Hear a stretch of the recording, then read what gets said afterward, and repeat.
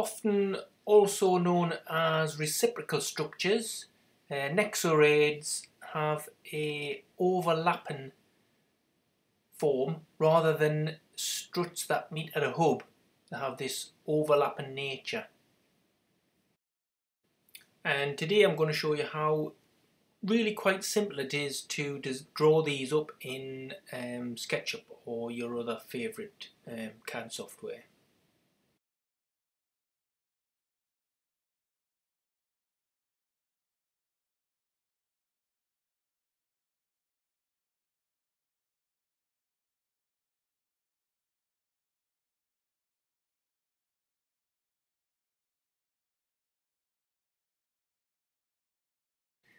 Okay, let's get started. I've done a bit of pre-preparation here. I've got a 2-frequency sphere, colour-coded, so we can kind of get an idea of what we're starting with and what we're building this from. And we need to take some information from this. We know that a 2-frequency dome has 2 unique strut lengths. And what I've taken is the centre point by drawing from one top of a pentagon down to the bottom, and then from one of the higher up side ones to a lower one, and we get the centre. And we need the centre on this, and we need 2 struts marked as well in the location that they should be.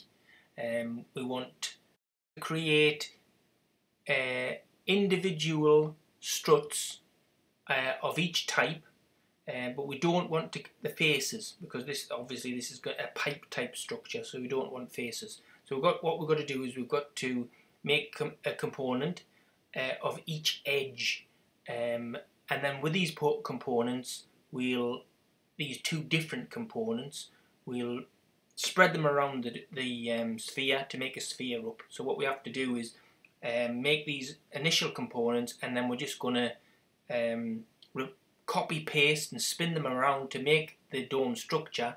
And once we have a component, we change something on one of those components and it'll change on all the others, and it makes things much easier.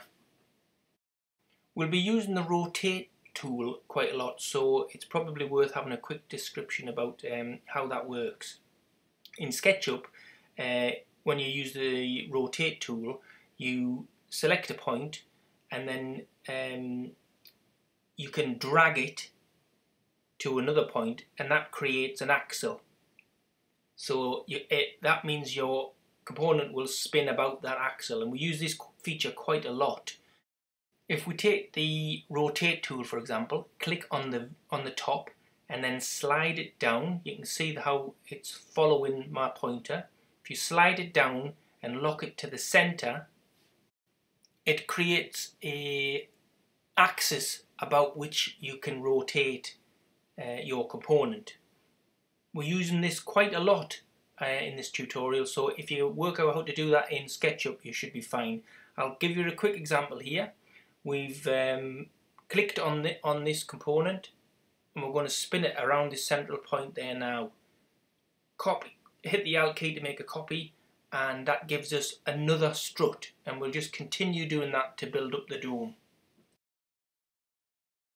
We have all the edges for that top pentagon, but what we need now is the edges for the equilateral triangle on this as well. So I'm just going to wander over to the pattern I have on the left and pull them over.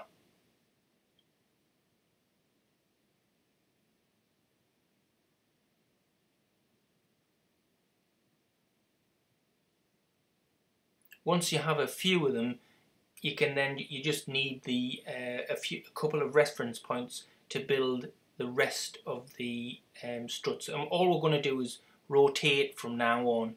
We have the pentagon and the equilateral panels, the center point of the sphere. So we have everything we need now, and we're just going to rotate, copy and rotate to fill out this sphere. The first thing I'll do is mark the center of this equilateral triangle. We need that for our first rotation, but after that we can rub it out and we don't need to use it anymore.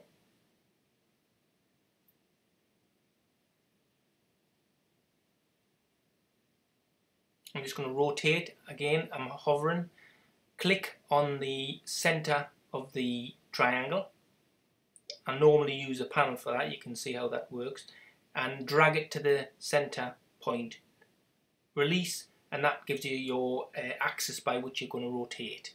We're just going to rotate this pentagon a couple of times round. We'll make a copy there and do another rotation. There we go. So what we've got here essentially is a face of an icosahedron, but it's a 2 frequency obviously, so it has this the triangle in the middle there, but that is 1/20th of a sphere. All we have to do now is rotate this, and I'll show you the most efficient way to do that. If we look over at our pattern, we can see that we have an orange pentagon in 3 corners and the equilateral in the middle. And all we're going to do is repeat that around the whole sphere. So what we'll do is we'll select the edges that we need. Obviously we don't want to select the edges and those ones there, because we don't want to double them up. As we rotate 180 degrees, we don't want to copy them and have double layers of components, so we'll rub them out. So we've selected everything above that, and all we'll do is we'll do a 180 spin. You can see the edges, all they are lines at the moment, but we're going to convert them later on. We're doing a 180 spin,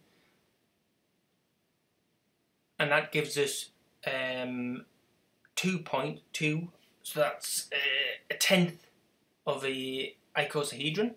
So we can now select both of those, and we'll do a similar turn swivel operation. Again, we have to rub a couple of, not deselect I should say, a couple of components, because we don't want to copy them over the top of each other. Do another rotation. Again, we click on a corner and then slide it into the center to run along that axis, and do another 180 turn.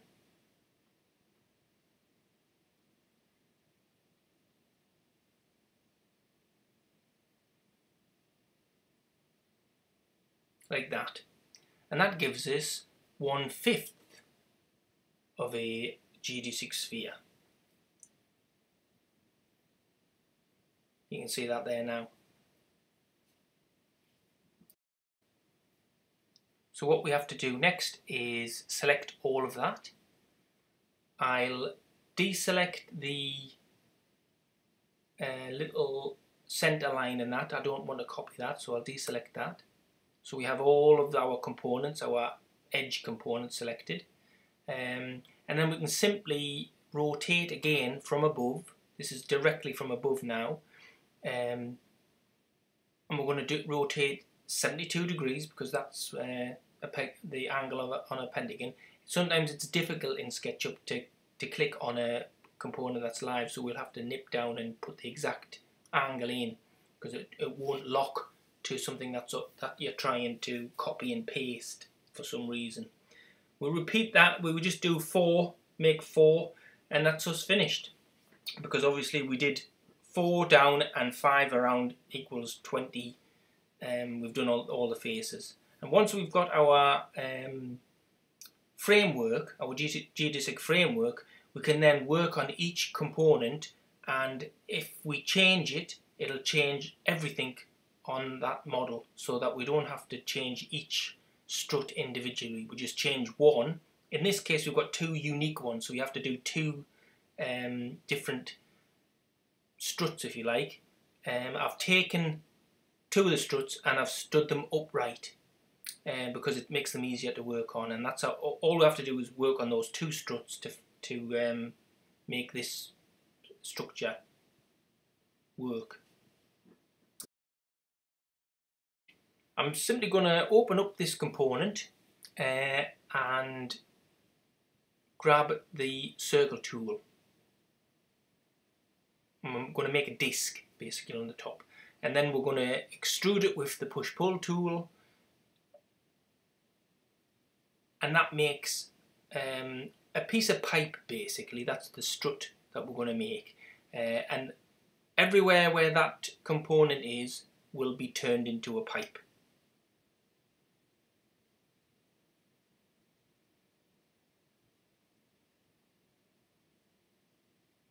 There we go. We've got to grab underneath. We want it at this. We need to make it a bit longer than this, but for now we'll just make it the exact length of the line strut. So basically, we've got a line inside this pipe. You have to do the other component exactly the same way.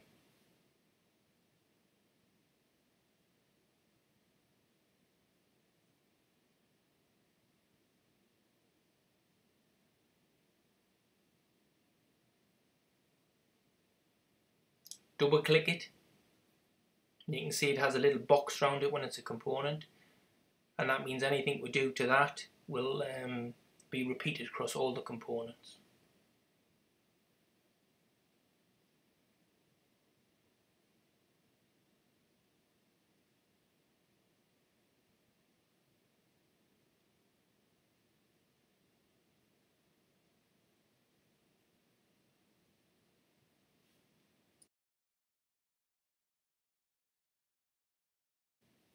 Okay, let's take a look at how that looks on our sphere. Looks like we've got a piped sphere now. It's as I had components on the left hand pattern, call that a jig or something, the pipes are shown up on there as well. And now we've got our pipes, we can then move on to do the reciprocal action on it. And I'll show you that now.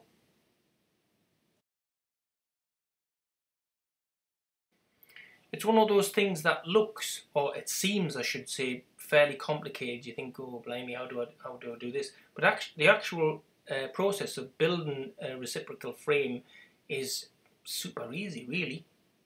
I'm just going to set up on my drawing.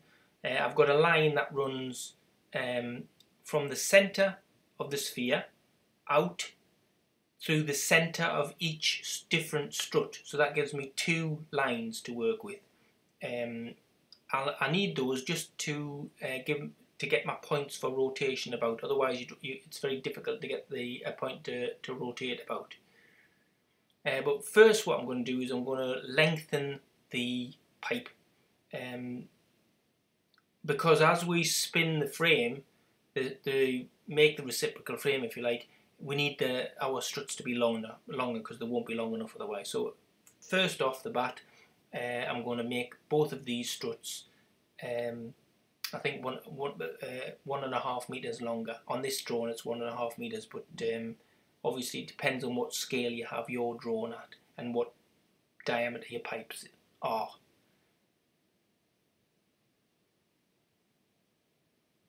So basically what we have here is a pipe with a line on the inside.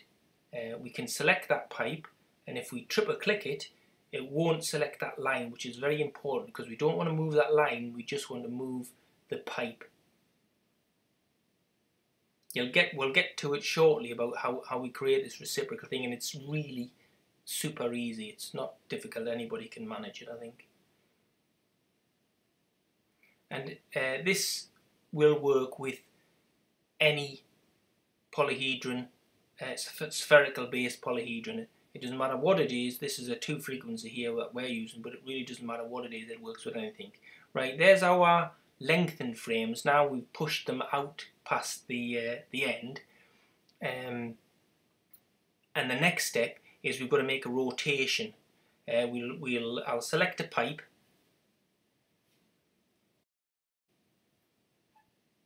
Like that, and you can see the line that I'm going to rotate it about. We'll double click it because we're going to make a change to the component. If you didn't double click it, you would just turn it. So we double click it, and then we get the rotate tool. got to line it up so I can see where to rotate this about.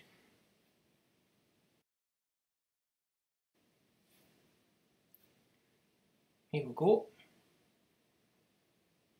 We're doing that thing where we select and slide into the middle, and then we can rotate our strut. So you know that it's all we're doing is rotating the pipe from its middle in line with the centre, with a line that goes to the centre. Now with these, the thickness of the pipe dictates how much you want to rotate. If it's a thick pipe, you need to rotate it more. On this one, I'm going about 24 degrees, just so if you want to, I'll maybe put the file up for you. But if you want to know what that is, it's about 20 odd degrees. Have a bit play, see what you want. But the general idea is that you spin it just enough so that each pipe is touching and not overlapping, and there's no gap between them.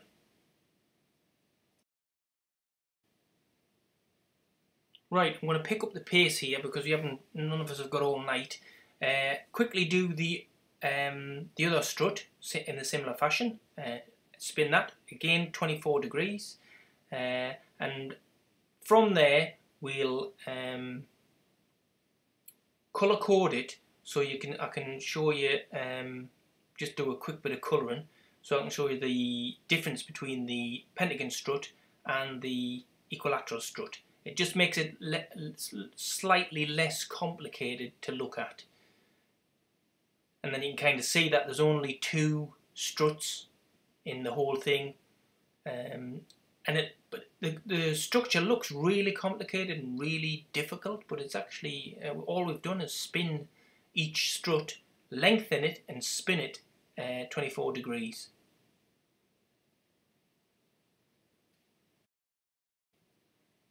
Okay, that's about it really.